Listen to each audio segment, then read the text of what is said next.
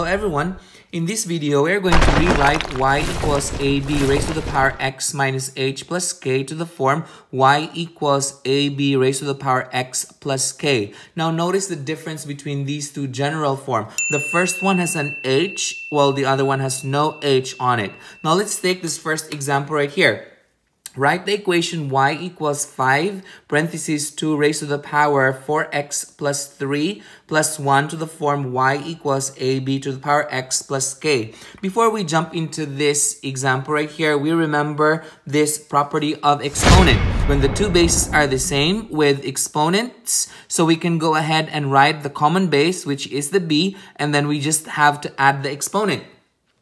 So in this case right here, we can use this property of exponent on this part of the equation. So we have this part right here. So looking at this, we can go ahead and say that our b here is 2, and then the x was 4x, and then the y was 3. So then we can go ahead and rewrite this expression into this form. So we're gonna write b twice. So that means I'm gonna write 2 twice. So I'm gonna write 2 and then parentheses. So I'm going to write 2 twice, and then 2 right here. Now, this one will be raised to the power xy. So again, our xy was, this represents the whole x, so 4x. So I'm going to write that up here, 4x. And then the 3 is going to go here. So that is 3 right there. Okay, so the next thing that we're going to do is to add all the rest of the parts. So I'm just going to go ahead and add 1 here. And then that multiplied by 5, and that is equal to y. So then I can go ahead and simplify this some more. So then I can go ahead and write 5 and then 2 to the power 4x. And then 2 to the third power means 2 times 2 times 2, which is 8. And then plus 1. So then these two can be combined together. 5 times 8 is 40. So I can go ahead and write 40, and then that is 2 raised to the power 4x. Now others are going to say, why did you write the 4x outside? It doesn't really matter because that's only one term, and then that is plus 1, and this is equal to y. So these two equations that we have here are equivalent equations, meaning they are just the same equation, they just come in different form. So this equation, the one that I underlined and the one that I boxed, are actually equivalent equation. On the side, you will see the graph between these two equations. You can see that both the red equation and the blue equation are actually a match. That means they are sitting on top of each other, which means that they are equivalent equations. At this time, I would encourage you to pause this video and try this problem out on your own. And when you're done, unpause it and check your answer. Okay, so we go over the problem here. Again, we are going to use this property of exponent in order that we can change this to the form y equals ab raised to the power x plus k. Now, we will look at first the one with exponent. So I'm going to cover the rest of the parts first so we can better understand it. So let's simplify this.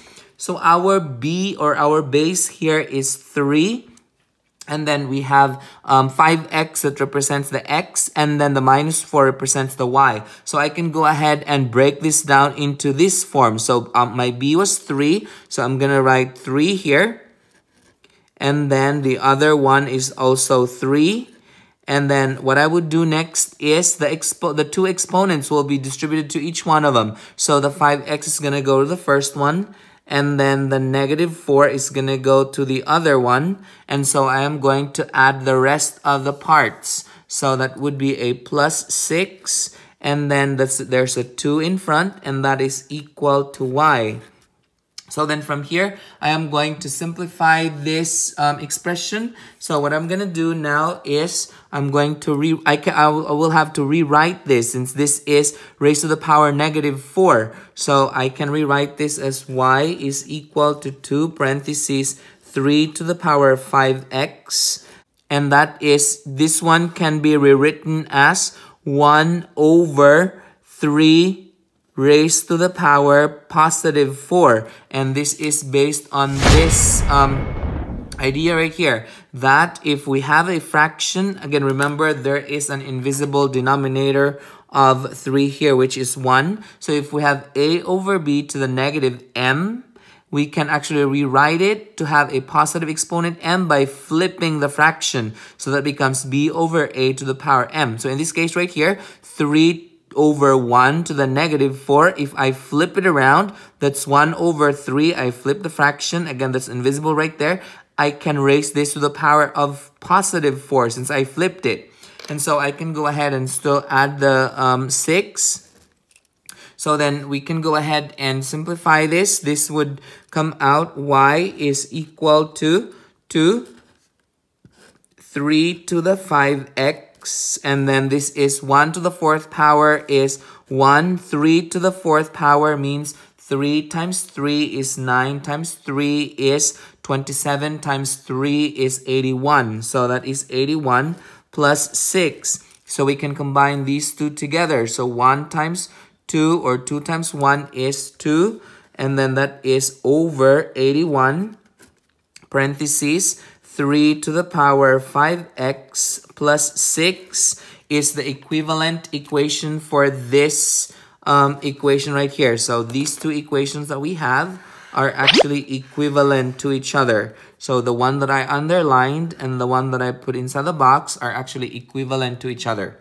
On the side, you will see the graph of these two equations. You will see that both the blue graph and the red graph are actually on top of each other. That means they are actually equivalent equations.